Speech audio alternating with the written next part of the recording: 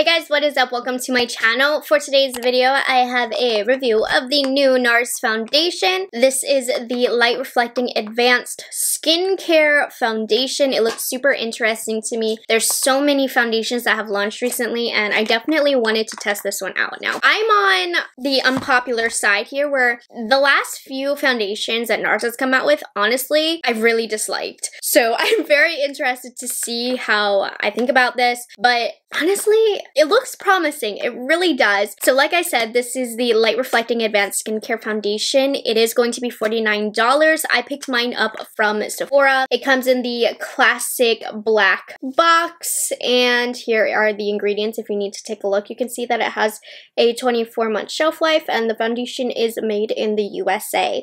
Looks like they have a great range of shades. Nars normally does. This is supposed to give a medium coverage with a natural finish. Good for redness. Okay, I have some redness. Good for dullness and uneven texture and dark spots. And it's supposed to be a makeup and skincare hybrid foundation, which we love to hear that. We love to nourish our skin with a natural finish that blurs and smooths while visibly improving skin's clarity over time. I mean, it doesn't sound better than that, right? I love the component itself. It's just so simple, classic Nars. I like the shape of it. You do get a fluid ounce, which is very standard. I got the shade Patagonia. I've never tried the shade Patagonia. I normally always accidentally go too light with my Nars foundation, so I thought I'd go deep, and it says shake well. So I'm shaking well. So if you're new here, my skin type, I have normal to dry skin. It's currently leaning more dry now that it is winter, but I did extra hydrate today, so my skin is not feeling too dry today, but I'm not oily. I have very sensitive acne prone skin. You can see right now I'm dealing with some residual acne scarring. All right, let's test this baby out on my eyes right now, by the way. I'm testing out the Charlotte Tilbury Matte Eyes to Mesmerize. Terrible. Honestly, don't recommend. Nobody asked for that, but I'm just letting you guys know. So let's see what the pump looks like here. Boom. Okay, that came out with nothing. Second pump. All right, sorry, I have some black from the Eyes to Mesmerize. All right, let's see how it goes on my acne.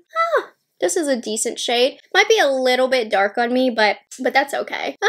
I think I could have gotten a shade lighter. Let's see, I'm using my Shop Miss AOA sponge because that's just the way I prefer to apply foundations. And we'll use a brush on the other side though, just in case. I always get the shade Fiji from Nars though. I just looked at the shades. I always get the shade Fiji, and I feel like Fiji is always too light for me. So I thought Patagonia would be good, but it is just a little dark. Okay, so you can definitely see it has a natural glowy finish. And I would say a lighter medium coverage because you can definitely see my acne scarring and whatnot underneath. Let's give it a try with a brush to blend it out. I'm gonna use my favorite foundation brush, which is the Rephr number 31 brush. So let's get 2 squirts because you really don't get much foundation with each squirt. I'm gonna spread it out. Now this side of my face has less to cover. I do like to spread foundation with my fingers first. I feel like that's how I get the most even coverage on my face. And then I'm using the brush to push it into the skin. Oh yeah, lots more coverage when you use a brush. So if you're looking for that, this is a foundation where that style of application does seem to make a pretty big difference. This foundation has quite a liquidy consistency. Oh my gosh, it's starting to look orange on me. Maybe I should have gotten Fiji. Whatever. I think, this foundation has quite a liquidy consistency, which I think is making the brush application so much easier. It's so easy to push around with the brush that it doesn't make it look streaky. So I think I actually do prefer the application with a brush on here because it is really agreeing with that. A little bit on my neck. I'm going to apply a little bit more on this side and on my nose area as well. While the shade looks a little tragic right now, move into the sunshine state pretty soon. I should get more color anyways, and then this will be a perfect match for me, but not in the dead of winter. Oh yeah, and it does layer well also, so you get a little bit more coverage with that second coat, but it's not going to go past a medium coverage, I would say. This is the finish of a foundation that I love. This medium coverage with a natural finish. Ooh, I already think hopefully this wears well. This is probably going to be my favorite Nars foundation. Love the way that this looks on my skin. Now you can see it does, I wouldn't say it's emphasizing my pores, but because of that natural finish, it certainly isn't blurring them. Nonetheless though, you guys, it looks super duper pretty. I'm gonna fast forward through the rest of my face application so you can see the products that I am using on top. But here is how it looks. Brush application for sure is my favorite. It's settling into the skin beautifully. Ooh. Oh, okay, hold on.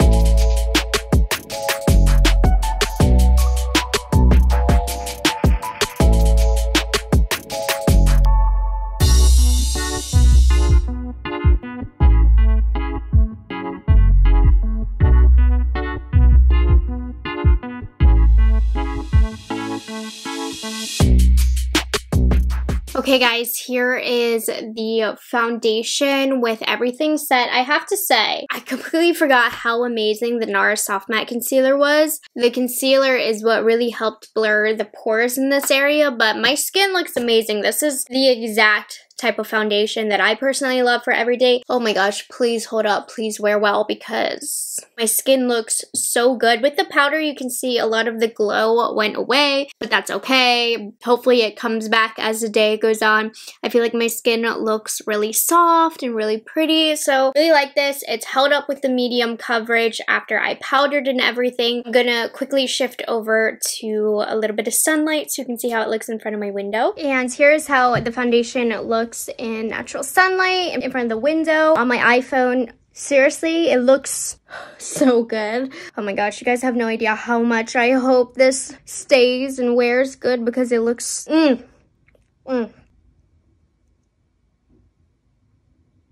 It's looking good, guys. I'm telling you. It is pretty late. It's about 3:30, so I would say I got the foundation on at about 3. So I will catch up with you guys in a few hours. I'm gonna go for a walk. I might do some Pilates, I don't know. But I have a lot of things I want to do. Anyways, I'll be back. All right, quick check-in for the foundation. Let me come close so you guys can see. Dang, I am so impressed, you guys. I haven't been so impressed with the foundations that I've tried recently.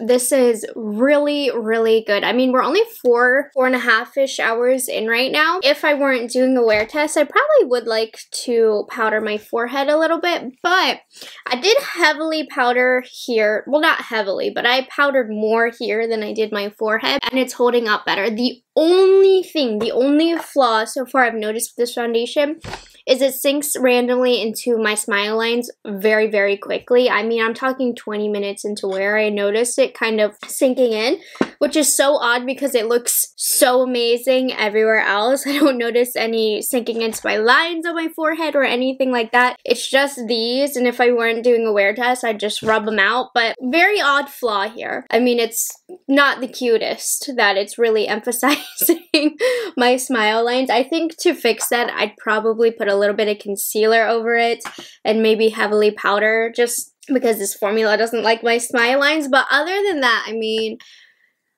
my skin looks freaking great. I really like it. It doesn't look weird on my nose yet. It hasn't collected oil around my nose, just the smile line thing. But other than that, I'm really excited about this foundation. I am gonna try and walk on my treadmill or do something movement-wise so that we can see how it holds up with a little bit of heat. I can't wait till I move to Florida, you guys, because my foundation reviews are gonna be the truth when that comes, because it's cold in Maryland, it's dry, and I sit on my butt all day. Alright, anyways, I'll check up with you guys in a few hours. It is about 11 o'clock, so we have been wearing the foundation for 8 hours. Oh, it looks so good. Here is a close-up. Now, it doesn't look as good as when I first applied it, but 8 hours later, I think it looks pretty dang good. You can definitely see my forehead is the area that got the most shiny. I just don't think I powdered it down enough to begin with. The biggest flaw that this foundation has is the smile lines, and everything else looks so good that I'm looking past it, but if I'm being completely honest, it's not a good look. Like, I wish it wasn't my smile lines. It's just not cute to look in the mirror and see this, but let's take that away. It looks freaking amazing. I can see, though, at this 8-hour point, it's going to start breaking down a little bit around the mouth area, which is what happens first, but gosh, I need to do side-by-side wear tests with some of the other foundations that I've tried recently that I've been loving. This one is towards the top though, if not my favorite. I'm not sure which is number one, what's my head, so I'm gonna have to do a side-by-side wear test.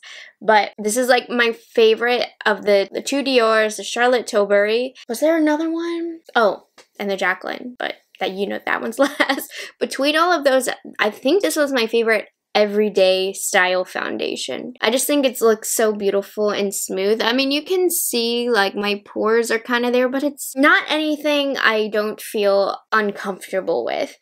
I love this foundation. I think it's really, really great. I'm excited to continue using this. Application tips I have for you: apply with a brush, set with a little bit of powder, and you should be good to go. It's an awesome foundation. I'm a huge fan. Okay, let me blend this out.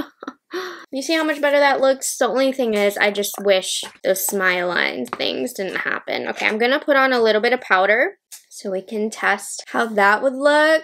Oh, it looks good as new. I'm stoked. This foundation is awesome. Definitely recommend this. And like I said, I have not been loving the foundations that Nars has been coming out with these last couple of years. This one, I had a feeling about it. I did. Oh, new makeup excites me. Okay, guys, that is all I have for today's video. I hope you guys enjoyed it. Thank you so much for being subscribed to my channel and liking this video.